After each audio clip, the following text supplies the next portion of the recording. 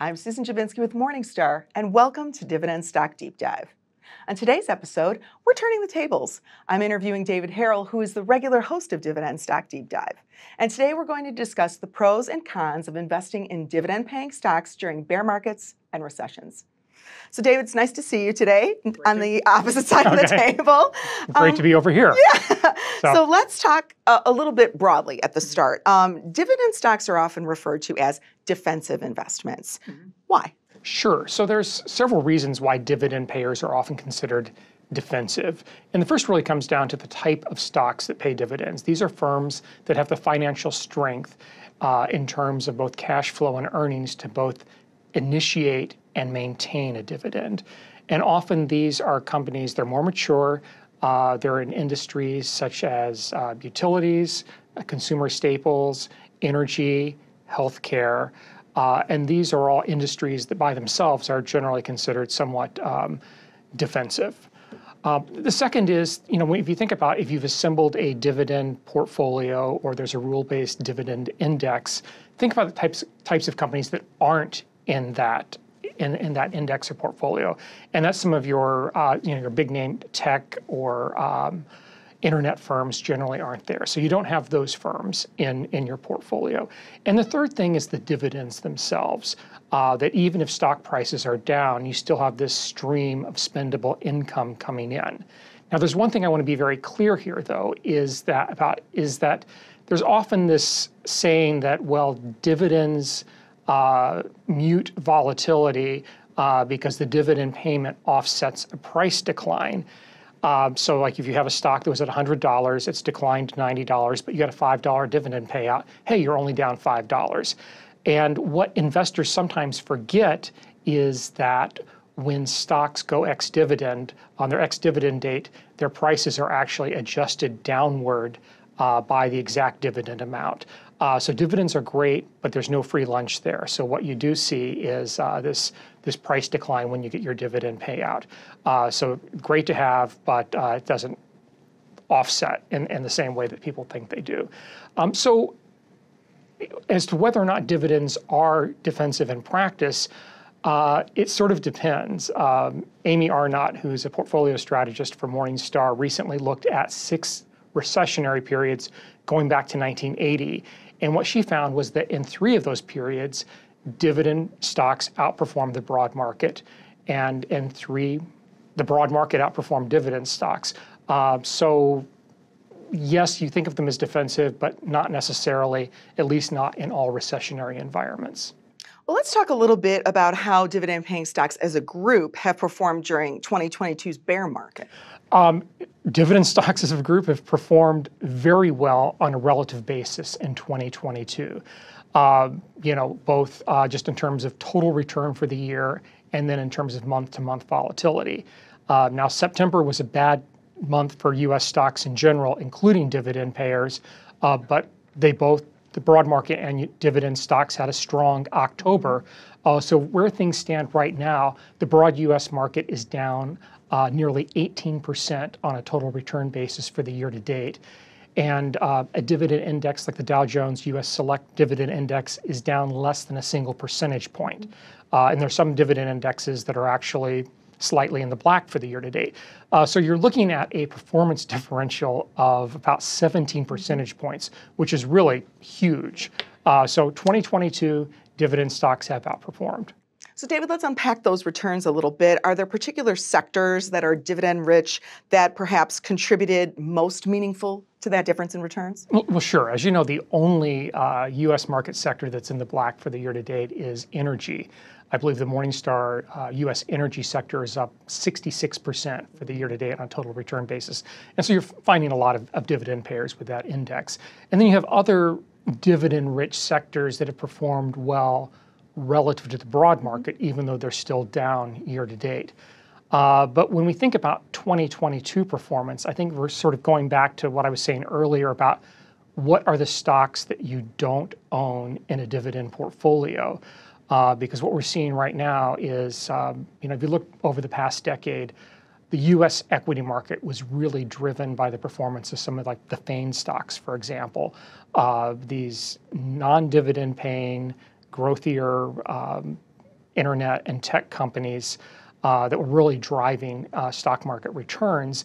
And it was, during that period, it was actually difficult for dividend indexes and portfolios to keep up because they didn't own those stocks simply because they didn't pay dividends for the most part. And what we're seeing now is something completely different. In 2022, for example, Meta Platforms, around a year ago, a little more than a year ago, had a market cap of more than $1 trillion.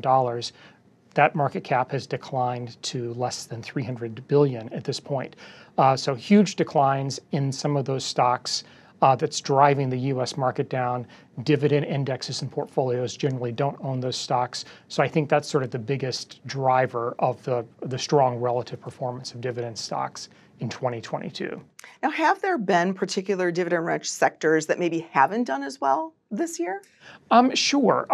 You take utilities, for example, which are often considered a strong sector or a sector rich in dividends.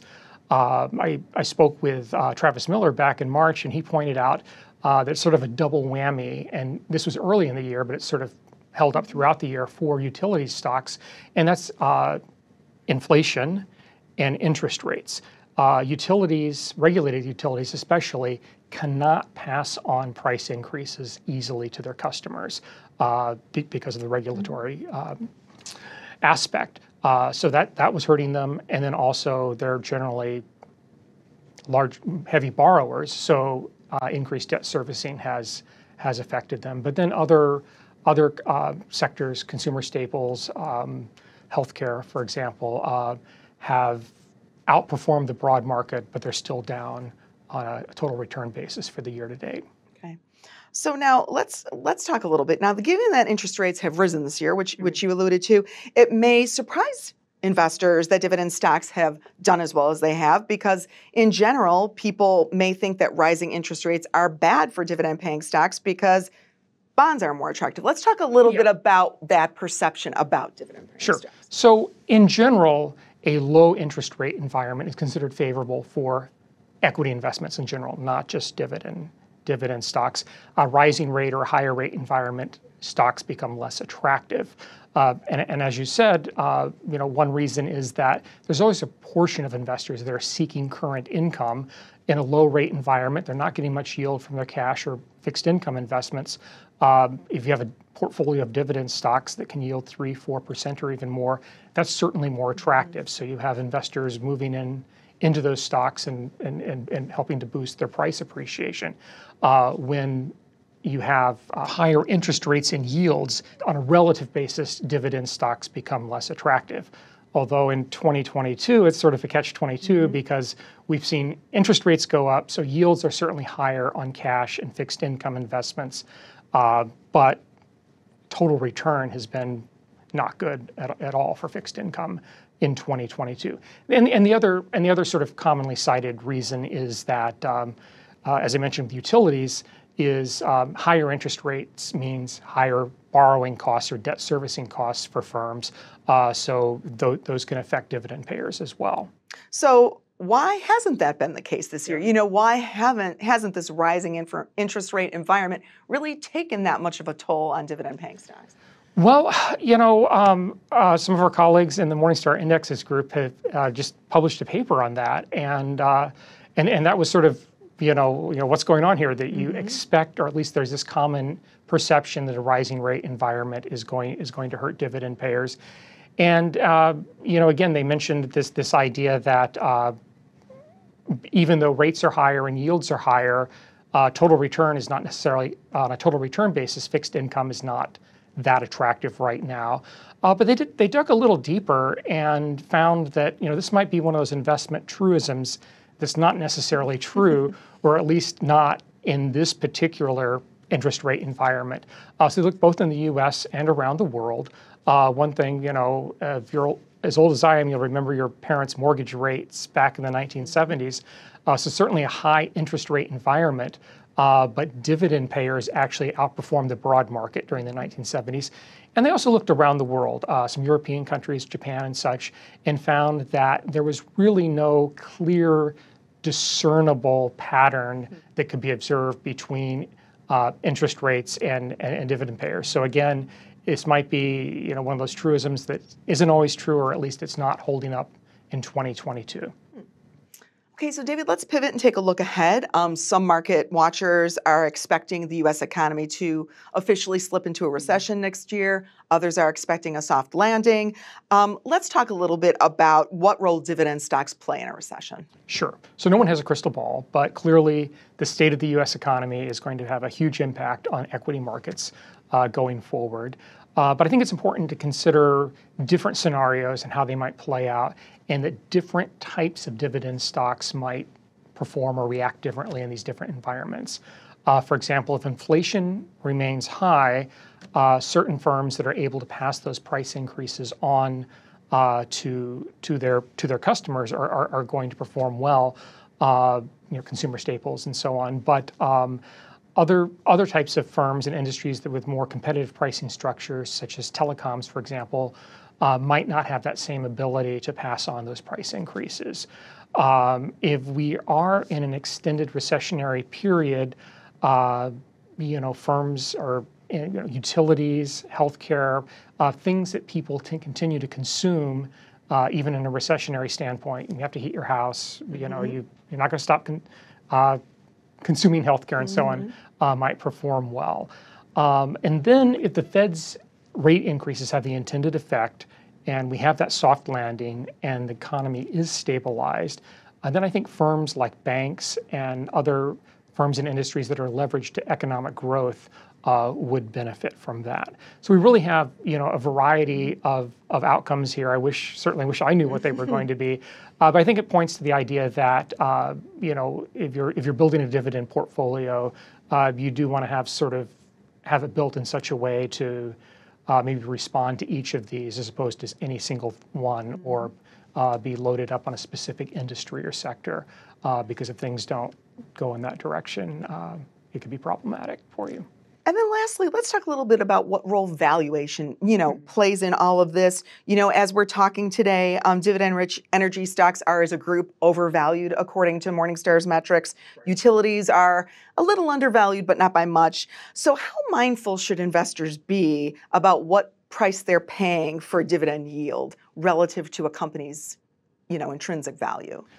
Great question, because I think it's too common for an income-focused investor to look at a stock's yield. It's yielding 6%, it's yielding 7%, and make a purchase decision on that alone. And that can be problematic for several reasons. One is, if you try to assemble a portfolio based on yield alone, you're likely to end up with perhaps too many stocks or too high of a concentration in a particular sector or industry. Another problem is the whole idea of a dividend trap, a stock that has a high current yield because the market is already pricing in a dividend cut that hasn't been announced. And if you buy into that stock expecting that yield, you might not get that yield. But it's a good thing to consider the valuation of any stock that you purchase. Certainly the Morningstar equity research approach to investing is a fundamental one based on the idea of buying stocks that are selling at a discount to their intrinsic value, and the Morningstar fair value estimate is one way to measure that. I think another thing for income investors to consider is not just the current yield of a stock, but what sort of dividend growth do they expect? Is it sort of maxed out, or is this a company that can continue to grow its dividend? One way to sort of estimate your future returns for a dividend-paying stock is to add the current dividend yield rate to the expected dividend growth rate. Those two percentages together can sort of give you an idea or an estimate of future total return of the stock. And if a stock is purchased at a discount to its intrinsic value, you can also basically get a valuation tailwind, which adds to that percentage. So you can expect perhaps a then even higher total return. Well, David, thank you so much for your time today. This is wonderful perspective on what we've seen with dividend-paying stocks this year, and maybe some things investors should be thinking about if they're buying dividend-paying stocks in the new year. We appreciate your time, and we'll see you back on this side of the table next month in Dividend-Stock Deep Dive. Thank you. Thanks for having me. I'm Susan Jabinski. Thanks for tuning in.